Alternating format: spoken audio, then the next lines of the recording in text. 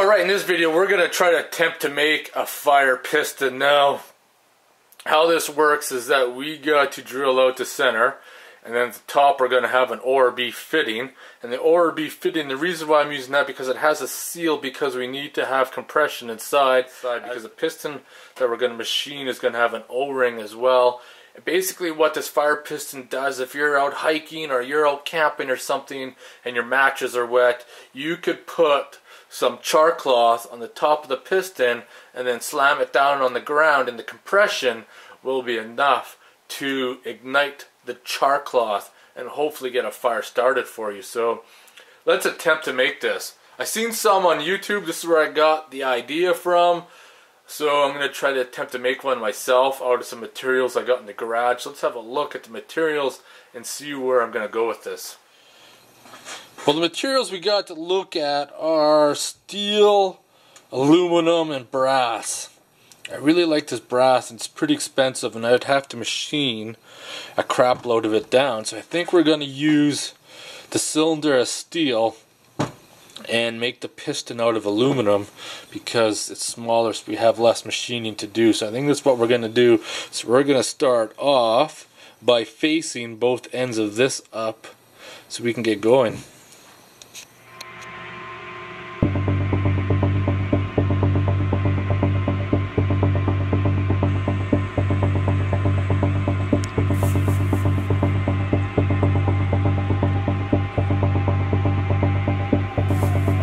Well, we got set up in the lathe, and one of the first things we're going to do is start turning it down and then flip it over and start turning it down, then cut it down to the size that we need to work with.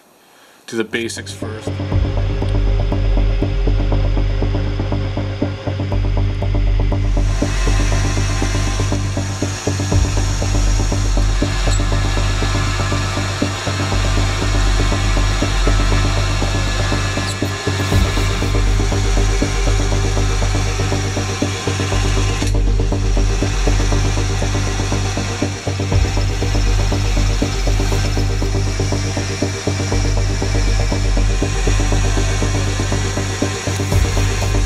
After machining, I kind of like the profile where it's going now.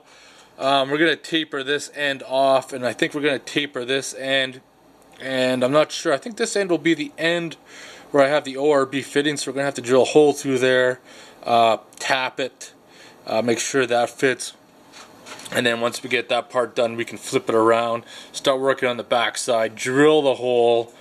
Actually, no, we won't drill the hole because we'll make the piston first and then accommodate it for the hole. So I'm thinking probably like a 3/8 or something.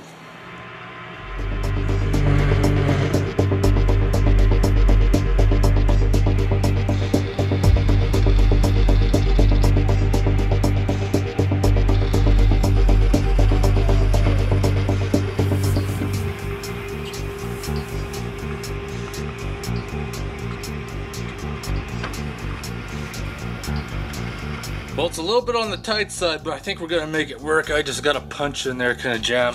That way I could lock the chuck while I can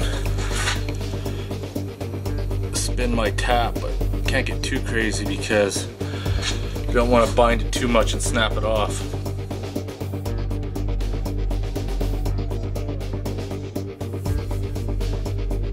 Hopefully you can see. I think I got enough thread cut there. Let's just see if I can screw that in. Perfect. I think I got my groove right where I need it to be right now.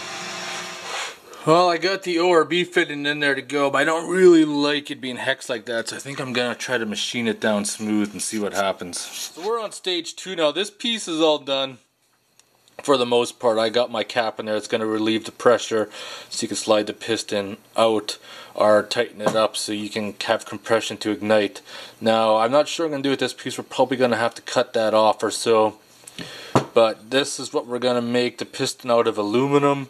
So we're going to throw this in the lathe now and start machining it down.